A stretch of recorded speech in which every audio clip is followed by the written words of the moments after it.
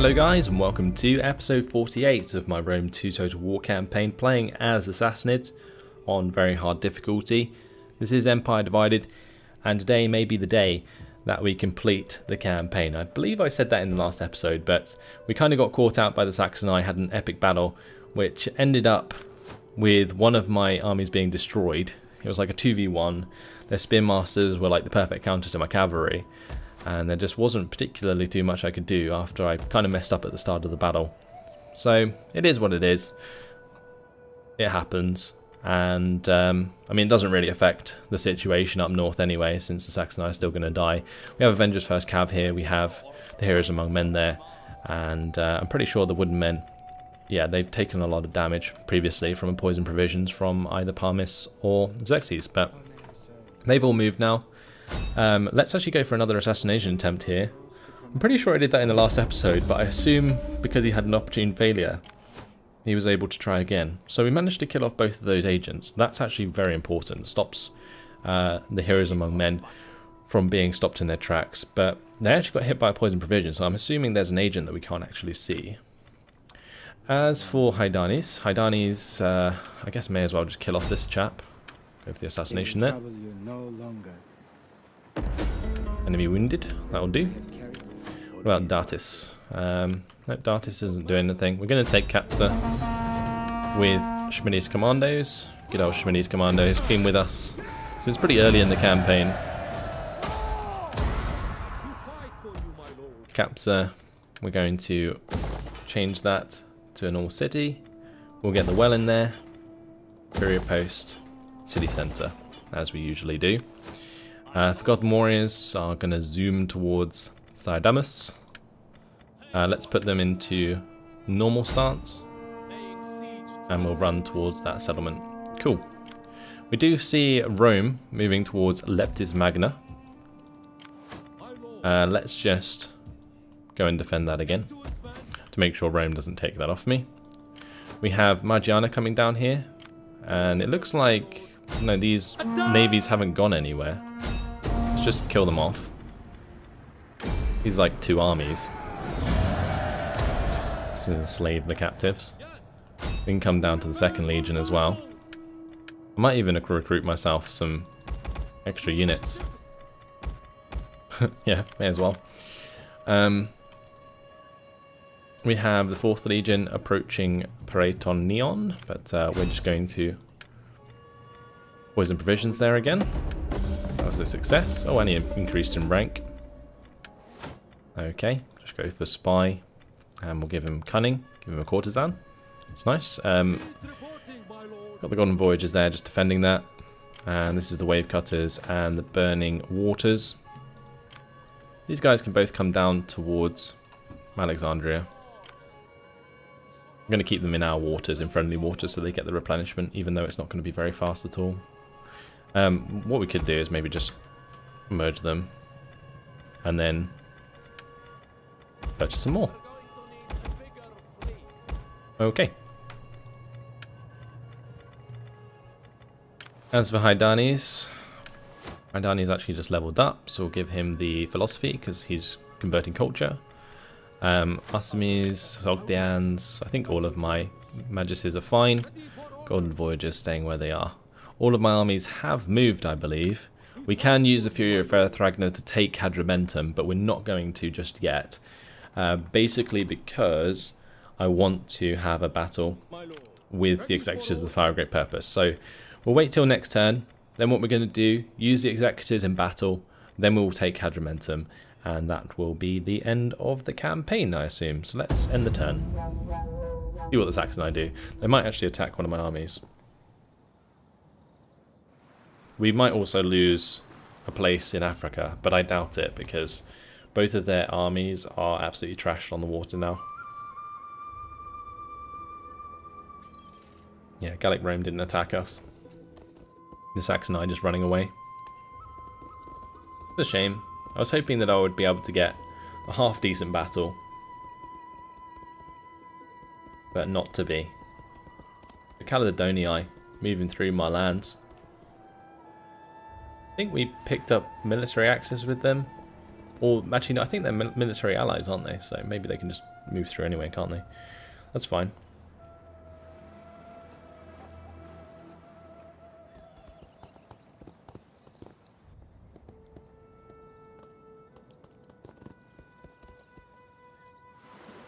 Alright, so no settlements taken by Hispania Citeria, which is good.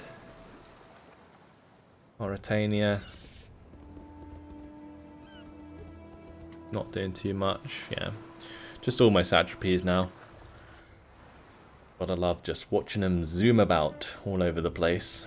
A massive empire filled with armies.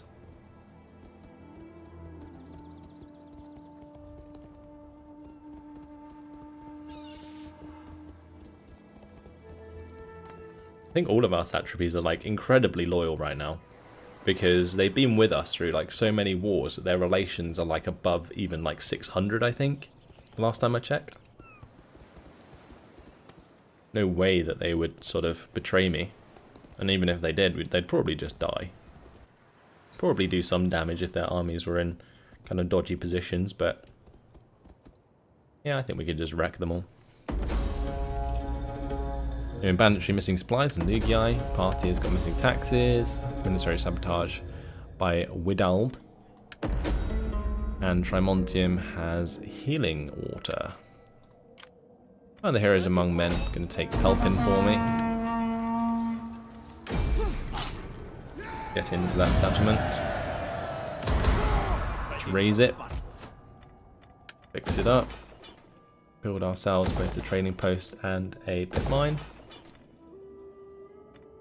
Good. Where is that agent? I really want to find that agent that keeps poisoning the provisions. It's really annoying. Maybe what I do is just have Parmis on counterintelligence, and then we'll have Xerxes hit the wooden men here with a military sabotage. Nice. We need to have Avengers First Cavalry kind of hunt them down. Got to be careful with the attrition though. And that kind of sucks. I have attrition even if I move in my own lands. Alright, time for the Executors of the Fire of Great Purpose to come back with a vengeance and attack Veranium. Alright, so we're going to be up against some armoured Germanic swords. Some Duguth spearmen. They have some assault raiders and missile raiders. And they've also got an admiral there. Let's fight this on the battle map, since I want to show off these units. I haven't actually had a look at Immortal Infantry Guard yet.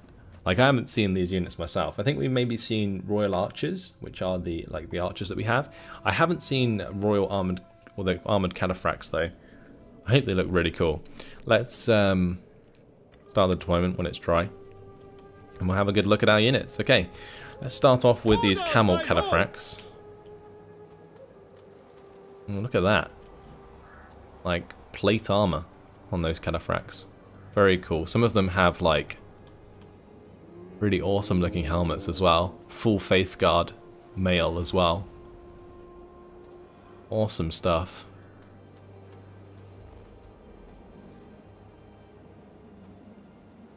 Okay, and then we have, of course, our general, our Persian horse archers, and here are our Immortal Spear Guard. Oh yes, look at those face plates. Those visors looking absolutely awesome. Like a full mail, like gambeson on them. What about the Immortal Infantry Guard? Just the same, but with their swords. Absolutely crazy. Our infantry line is very scary. You would not want to see this on the horizon, I'll tell you that much. And then of course we have our Royal Archers here. Or again, full mail, some of them with faceplate. And full mail sort of face guard as well. Awesome stuff. This is crazy. Alright. We also have our 2 units of armoured elephants, which are just really, really awesome. This is just going to be great, like crazy. Just have our Immortal Infantry Guard. Actually, I could probably just have like a Immortal Spear Guard, right? Just hoplite down down each part of the settlement. Yeah, they have hoplite walls available. We also have square formation. What's that? Oh, look at that. How cool is that? Yes, boys. Perfect against cavalry charges.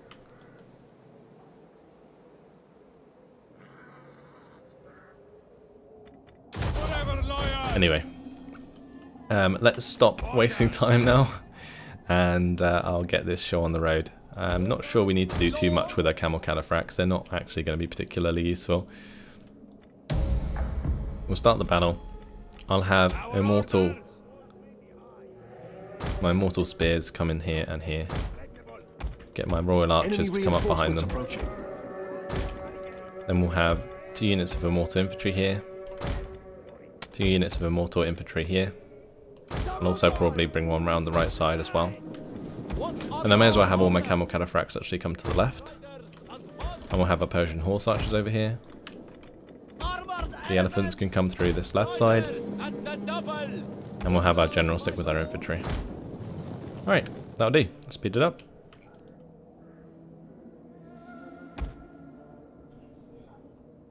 We'll get a good look at our units in combat. These spearmen spread out quite a bit, actually. The enemy's hidden units. Maybe we just want to engage the spearmen with our immortal guard. Actually, may as well just charge into them. Let's just go. Oh, that charge there was brutal. We have discovered the enemy's hidden units. Alright.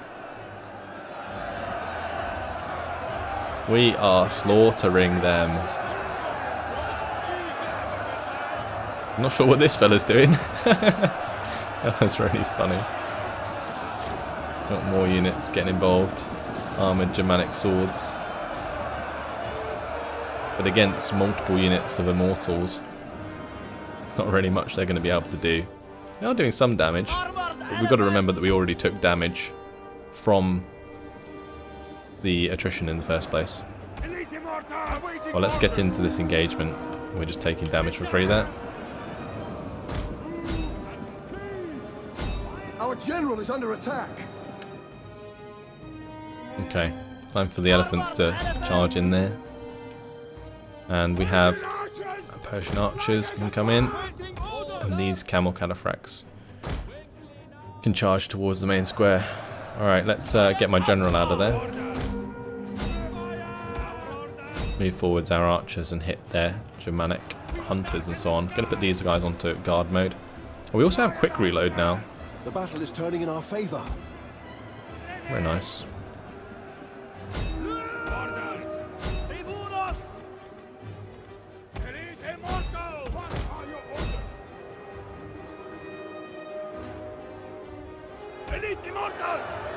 Oh, that charge with the elephants into the back of this engagement. You would not want to be these Germans. You'd probably never seen an elephant before if you were one of these Germans. And now you have one just charge into your back line. The work of demons. Look at those guys just getting trampled. Right, now we'll charge back into their general.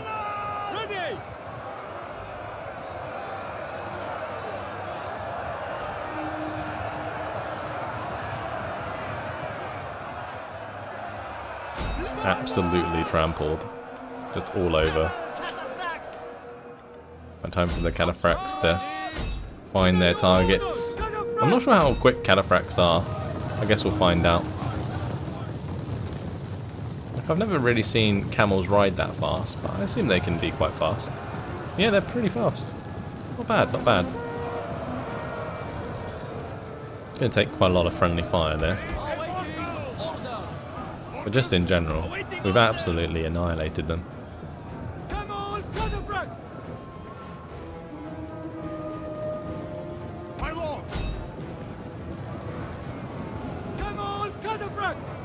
Yep, job done, I guess. They do have one unit of Gedrick swordsmen on their way.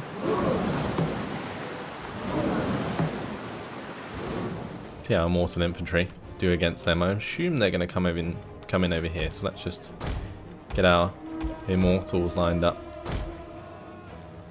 Imagine those Immortals just staring you in the face as you land your ship. Probably wouldn't want to be there much longer.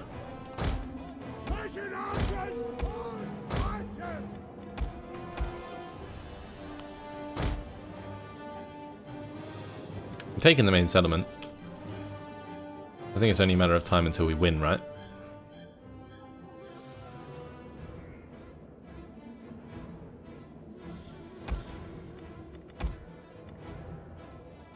I guess the other thing is that we could do is just like line up our archers.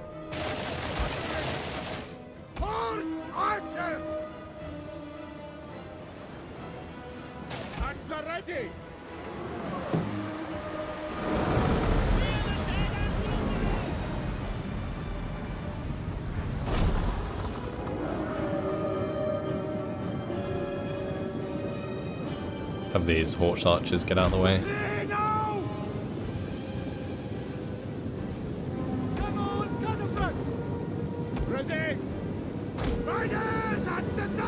We await your orders. Advance at orders. At the double. Ready. One of our units has used all its ammunition. There we go. Getting involved. We like to see.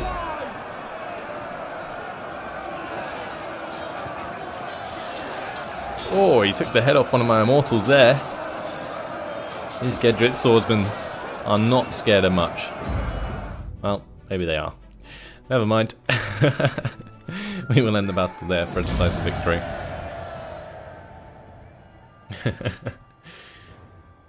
The Immortal's just too damn scary.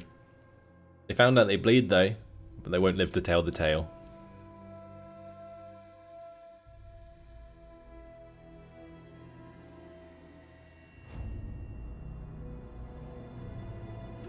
Well, there you go, guys. The display of Immortal Guard, Immortal Infantry Guard and Immortal Spear Guard. We'll raise Veronium. Will take control of Suabia.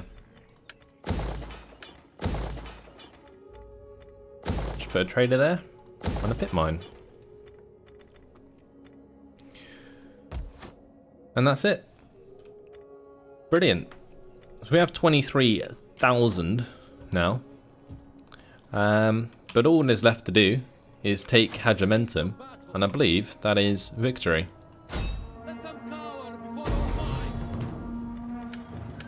Is there much point in playing this out, guys? I don't know. I don't think so. Let's go ahead in aggressive stance. Kill Rome for the last time. Pretty sure we've killed them like 4 or 5 times throughout this campaign. Time to raise them. At your command. Hadrimentum is ours. Is that victory? I assume it will be in the next turn then. We have all of the military victory conditions complete.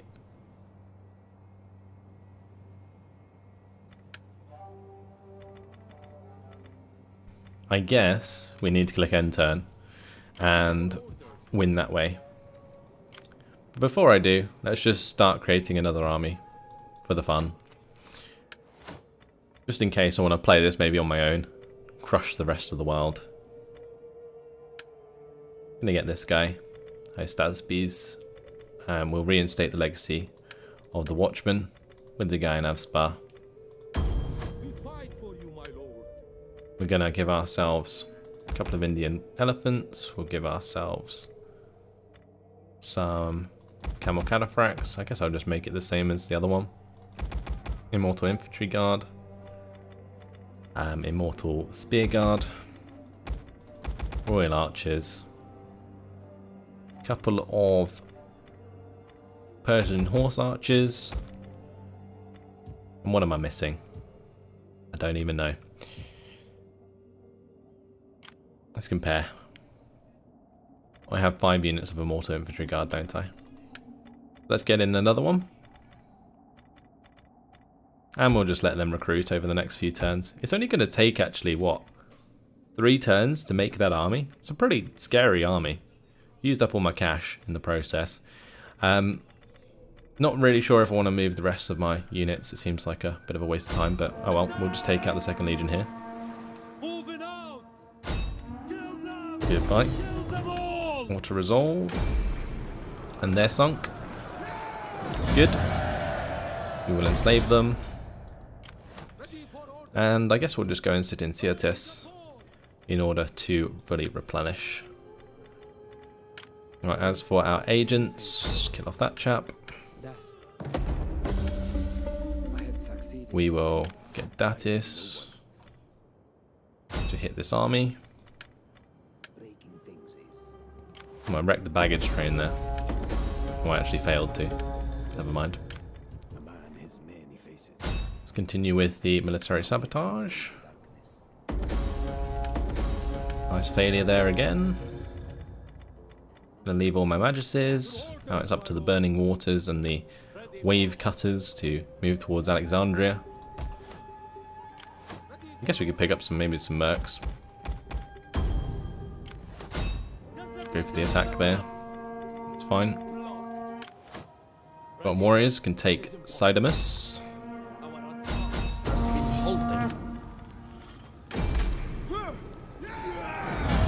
Raise that and take it. Fix it up.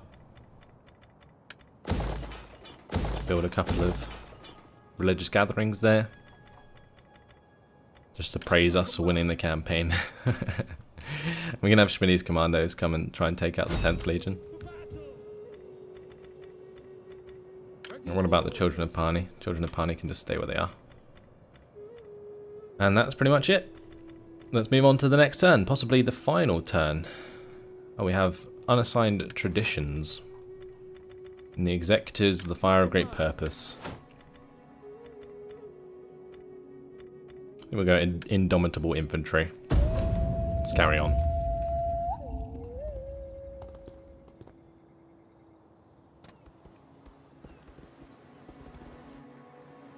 So assuming that the end turn goes in our favour, I guess we win.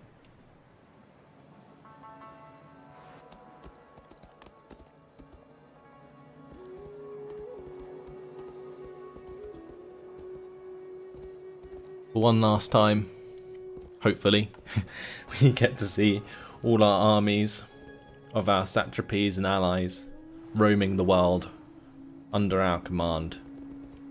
I believe they are all following our war target. I'm not even sure if I have a war target anymore, so they might just be doing their own targets now. Because I think the last war target I set was on Hispania Citeria at Nova Carthage, but that's taken now. We own that. And I'm still surprised that Lusitania hasn't declared war on us. They must absolutely hate us for destroying Hispania Citeria and Gallic Rome, because they were allies. And they were client states of Gallic Rome. I think they possibly still are.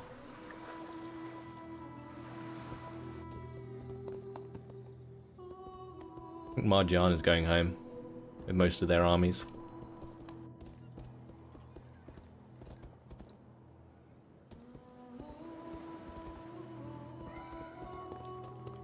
Pakistan, my weakest satrapy, not really being very helpful throughout the campaign. See if Bosporu decides to take a settlement or two. Nope. That's it. And that's victory. Bravo.